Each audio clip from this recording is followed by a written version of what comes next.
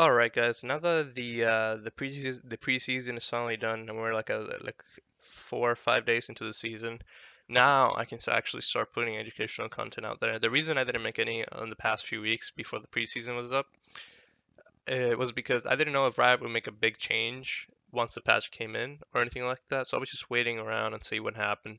They actually didn't change that much, so I should have probably made a video back then. But in terms of keystones at least, which is what this video is about which keystones are the best to take, which are situation, which ones are being taken right now, which I don't think are optimal, etc. Right now, out of all the keystones, the strongest one by far is in the inspiration tree, Spellbook. Spellbook is the strongest keystone to take right now. It's actually, I'm very sure, keep this in mind, I'm very sure it's gonna get nerfed in the next couple of patches. But I don't think it's going to be nerfed specifically because of solo queue. I think that keystone we use in competitive play correctly is extremely powerful, right? So that's probably going to be nerfed mostly for more for competitive than solo queue, but in the end, it's going to be nerfed more than it is right now. Probably extend the shards a little bit more, probably like 8, 9, 10 minutes instead of 6 minutes. Who knows? I don't really know.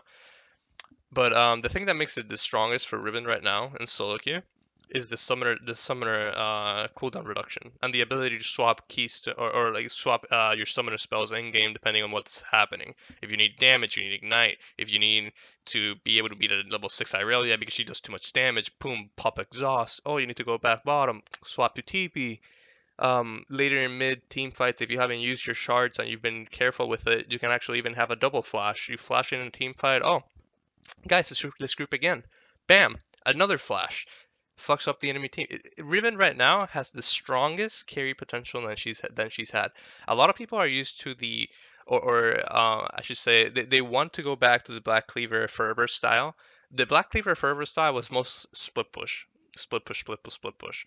Right now, with this, Riven actually has a lot of kill potential if you go for a full lethality assassin build against squishies and everything. So you can just flash in, one shot someone, flash in, someone, one shot someone, and just keep going, split push. You have a lot of resources, you have a lot of different situations what you can do.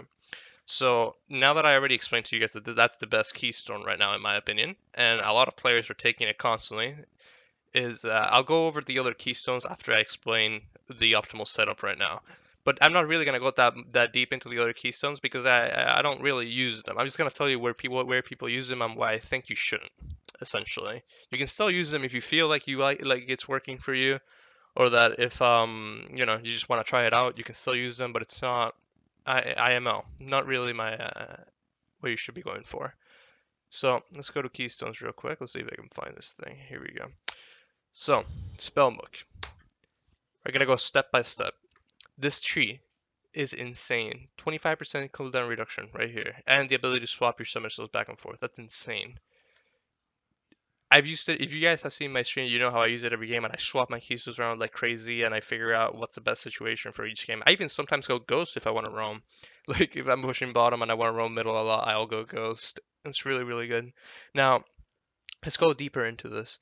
So perfect timing is this.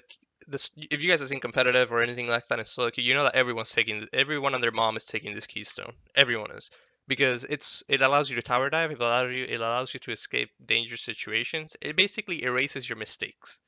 Okay, it erases your mistakes and gives you way more outplay potential.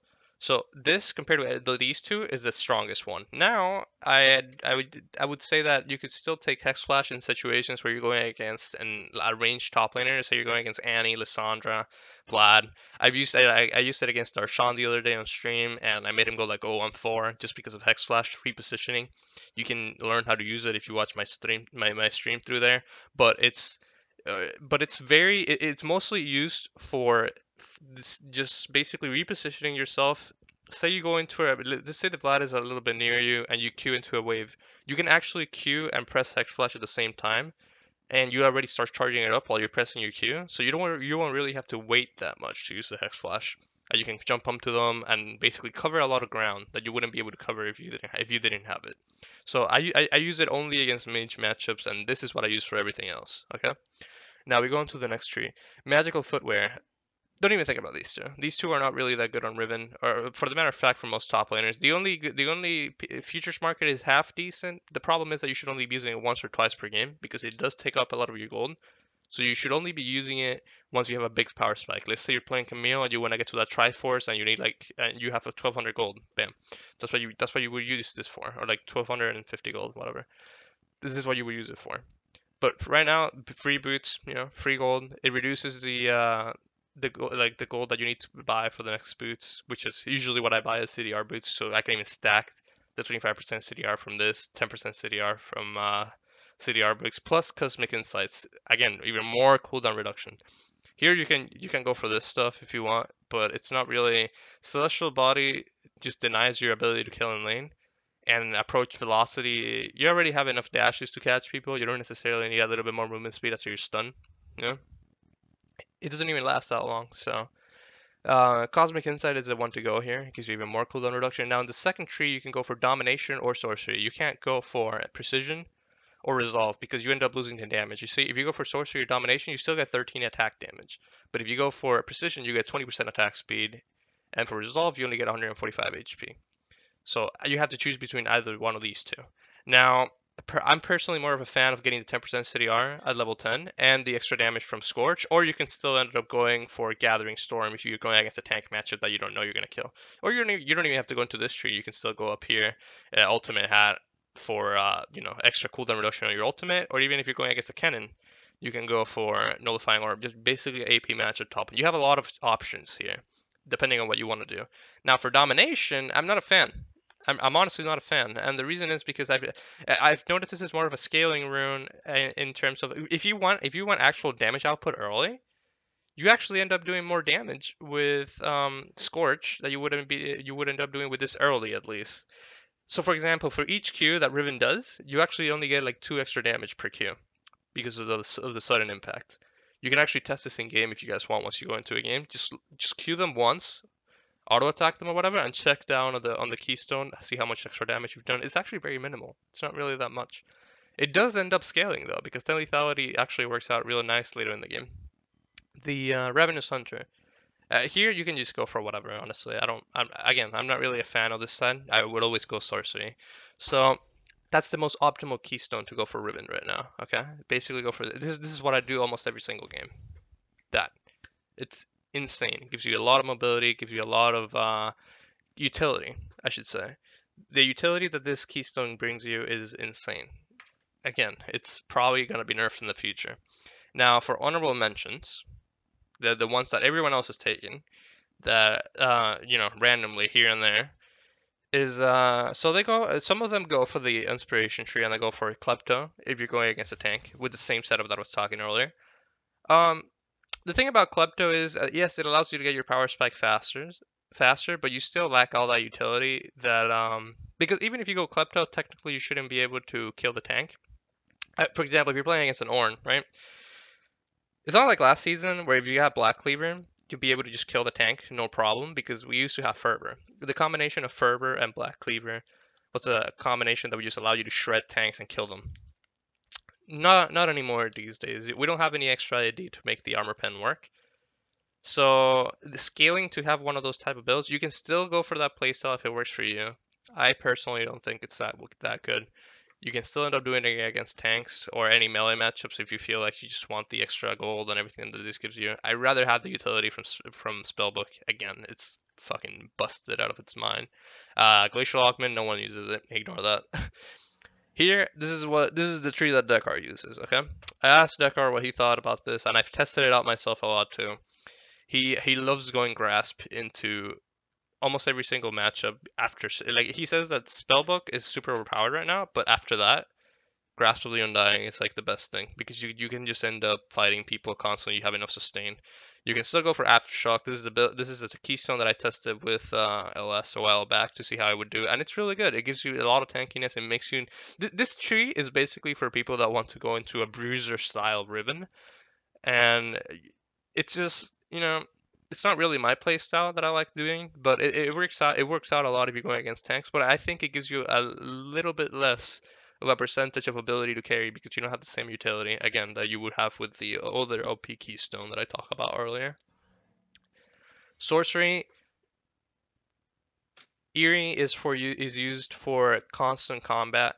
I would even compare it to Fervor, but it's not really anything like it. But it's just more for like if you're constantly fighting, it gives you a lot of damage output. And the problem with this is that you lack everything else. I would talk. I'm gonna stop going back to I just see the spellbook one being just so powerful. It's just like these ones don't even. I don't even think about them.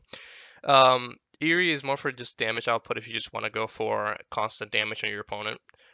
Common is going for, a little bit less trading, but still more powerful trading. I wouldn't recommend this for new Riven players. I would only recommend going Eerie if you're a new Riven player. And this keystone, don't even think about it. Phase Rush is actual ass. Don't even worry about this keystone. This thing doesn't exist until Riot buffs it, at least to like, I don't know, like the old Storm Raiders. Don't even think about Phase Rush. It's the most garbage keystone I have ever seen. Domination tree. The only one that works is Electrocute. Electrocute, and this keystone, you should never ever take it against tanks. This keystone is only taken against matchups like Kennen, Jace, things that you can't constantly trade with.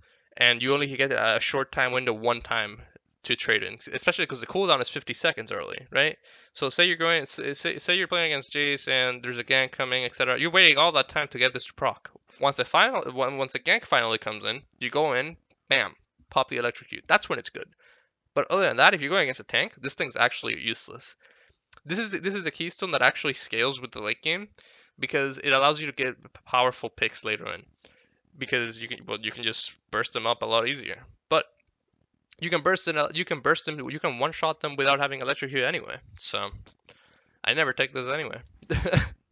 And for precision, I mean we don't really use this stuff because it gives us attack speed early. Maybe this would be half decent, but the problem is that it gives us 20% attack speed if we go into it. So it's it's not really the best thing you can go for. See, everything gives you attack speed if you go into this tree. It's not really it's not really something that we will like. Anyway, so that's the runes rundown for now. This is what you should be going for. This tree right here. Do it. Gain some elo, friends. This is the best thing you can go for right now. It's beautiful. Get it before it gets nerfed. I'm serious. Get it.